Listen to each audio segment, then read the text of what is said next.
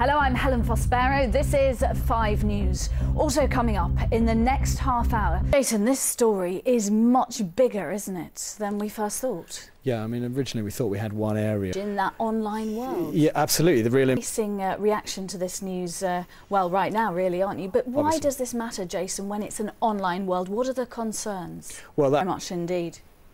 Well, Tony Thorne will be able to help. He's the author of a book on slang published today called Shoot the Poppy. Tony, just look what you've done to the British public this morning. Well, some people are baffled. Just get the meaning of the title of your book. What does Shoot the Poppy mean? The book's billed as a survival guide to the curious jargon of modern life. Do people, do you think, really use these sort of phrases now in modern life? Oh no, they times it gets carried. Where did your passion for all this come from? A Muppet that's been shuffled? Satisfied my curiosity for info lost this morning. We'll leave the viewers to wonder what that is, shall we? Thanks very much indeed. Thank you. All the hairs on the back of my arms stand on end. Actually, there's quite a lot of them there.